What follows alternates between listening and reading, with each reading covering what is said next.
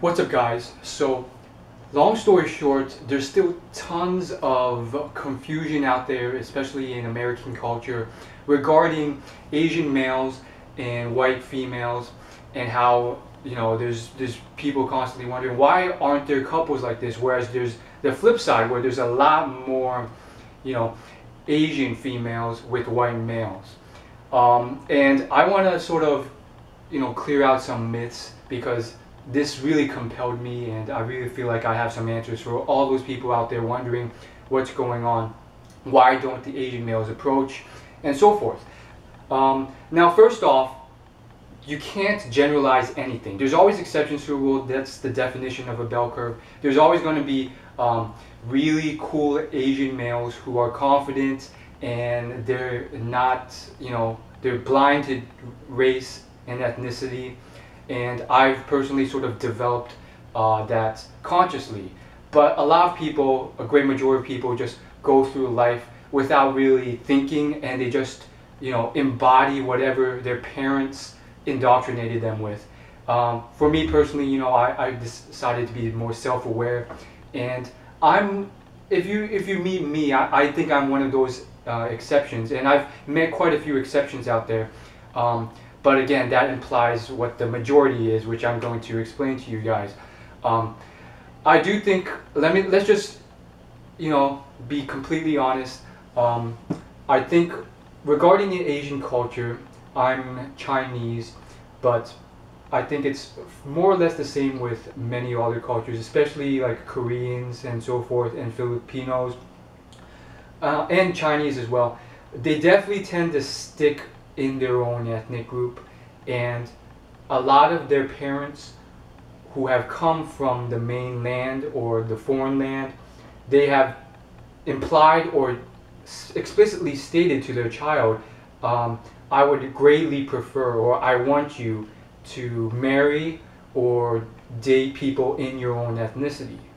Now, is that the only reason why this is something that's common? No.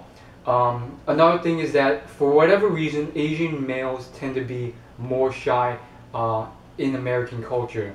I think, personally, I think it's because Asian females just tend to be more attractive. They're the more attractive gender, and so they just, being the female gender, they don't have to do the approaching, so their discomfort in America is washed away. That gets to my third point, which I think should be stressed. It also depends on how whitewashed or American the person is you're talking about. If they're fresh off the boat and they've just come to America a year ago and they're already 20 years old and they can barely speak English, they're probably going to be dramatically more indoctrinated, which means they're going to be severely shy, and they're going to be very inclined to only date or even consider things in their own race. But again, there's plenty of people who have grown up here, who were born here, myself included, who are pretty much American. Me personally, I can't speak Chinese well. Others can speak Chinese much better. I'm kind of jealous of them. But I would say, the more Americanized they become, the less they're likely to date only in their own culture. Not saying this isn't still a thing, but it really depends on the individual. It varies from person to person. Again, you can't just indoctrinate and generalize everybody here. And finally, the last point I want to bring across to you guys is the fact that everybody is different, and I've surprisingly run into a bunch of people who, they are Asian, but they're confident and they know what they're doing, and they're not shy to approach people. Now, these are a rarity, a great rarity, I would say, probably 1 in 1,000 or something like that.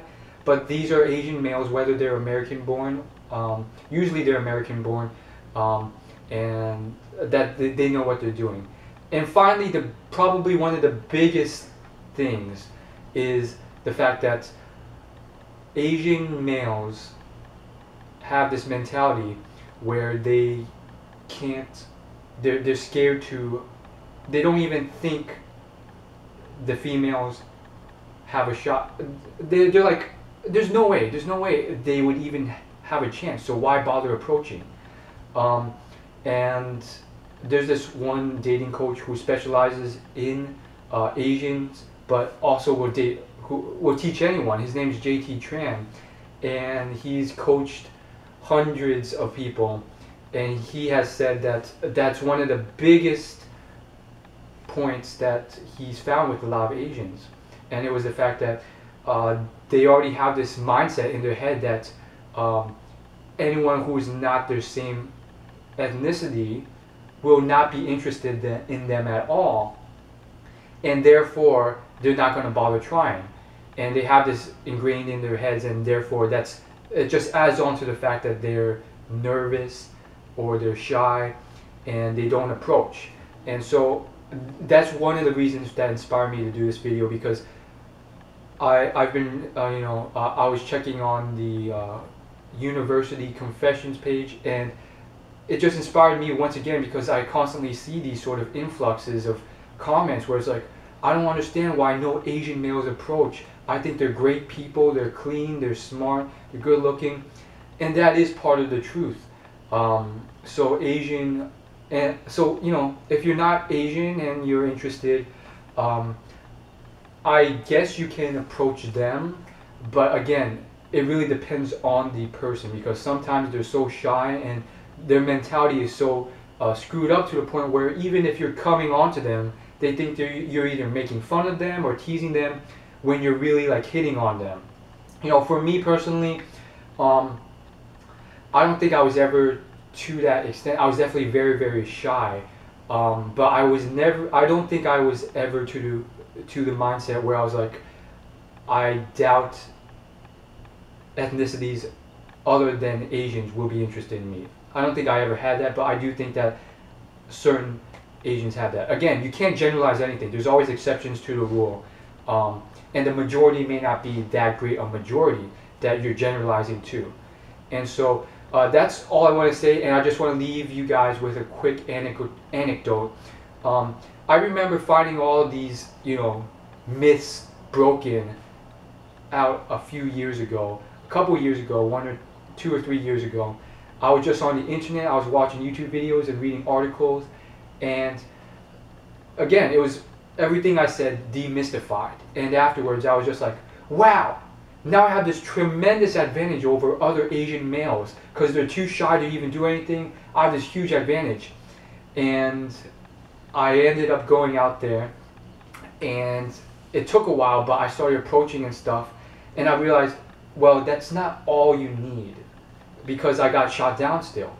And I guess I got a little bit arrogant, because it was like, well, not really arrogant, because I was still, my self-esteem wasn't that high, but I got out there, and it's literally it's not like, oh, you just approach and you're good to go. I got shot down. More so, it was just like, not really rejected, but my initial body language initially already put them off before I even spoke a single word. And so it's not that simple. It's not like, oh, because now I know all these secrets and I realize that all these other Asian males are pussies or cowards, now I can just go out there and approach and I'll be ahead of the game. Like, sure, you will be, but at the end of the day, I feel like America is at the center of it, like me and like certain other people.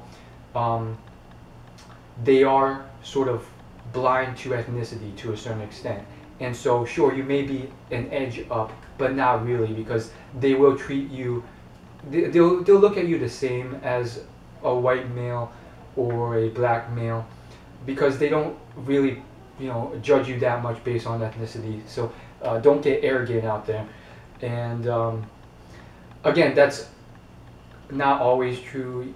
If you've seen some of my videos on Omegle, where I just randomly, troll on Omegle, which is kind of like chat roulette, you'll notice I bump into quite a few races consistently. So I don't think that ethnic, racial / racist side of people is completely gone.